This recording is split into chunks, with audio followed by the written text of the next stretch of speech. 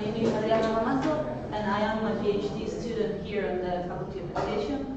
And I'm here to present my doctoral dissertation project, which has to do with the use of multi-level models to assess school effectiveness.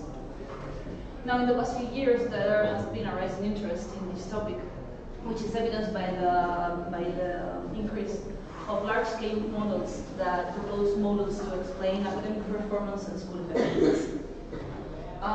Standardized tests are a very good tool to perform this kind of studies, and nowadays we have a lot of information to work with.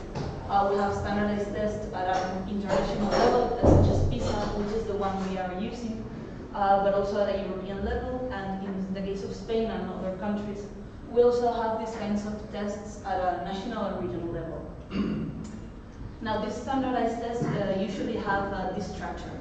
We have the academic performance test, which is used to measure the competence level of the students in competences such as mathematics, reading, etc.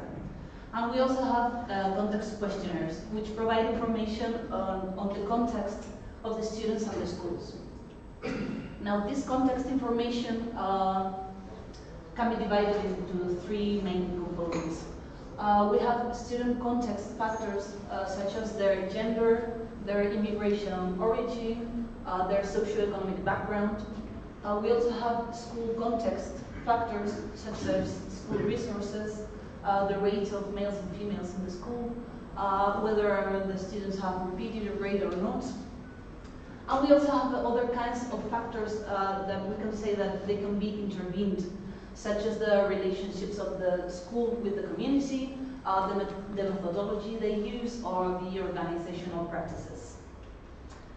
Now, our research aims to take this information from the PISA report and develop multi-level models that will allow us to eliminate the influence of context factors in PISA scores so that we can assess the school effectiveness. We are going to do this within the autonomous community of Castilla and León, and we are going to study the factors which are associated with high and low performing students and schools. But why is this important? We're going to see an example. This is a typical regression diagram in which each dot is a school. Now, these dots informs us of a school's PISA score and also of their average socioeconomic level. Now, normally, when someone wants to point out which the best schools are according to PISA, they will say the schools with the highest scores. This would seem logical, but we're going to see why it's not really. So if we wanted to take the highest scored schools, we would just, in this diagram, we would draw a horizontal line at, for example, OECD average level, and we would just take the schools above that line. But what would happen if the context as a factor in this selection?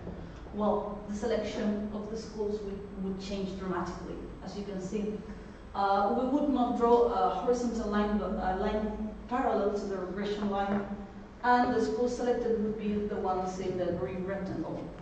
Now, these schools don't necessarily have the highest scores, but they are the schools that have the most difference between their expected score, which would be the line of regression, and their real score. This means these are the schools that have made the greatest efforts with the resources that they have.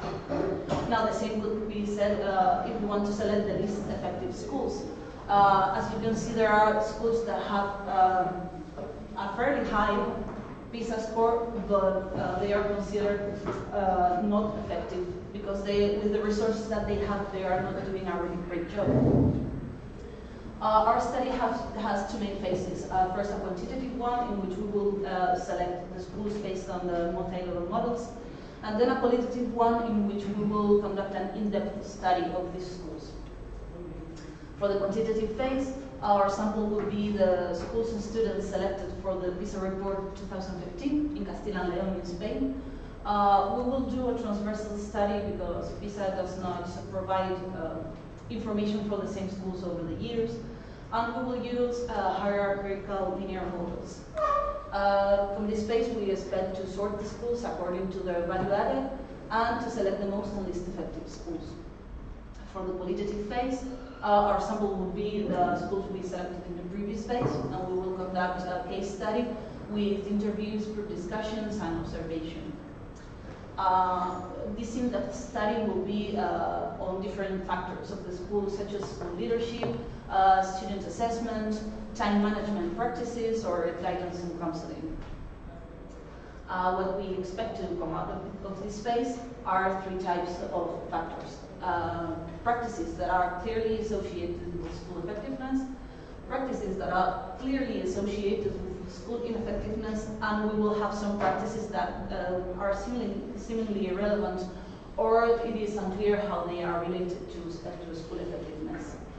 What's the end goal of our research? Well, we want to try to make the stakeholders in education, such as school heads, policymakers, and teachers, we want to help them understand the concept of school effectiveness and its importance, and which factors can help or hinder it.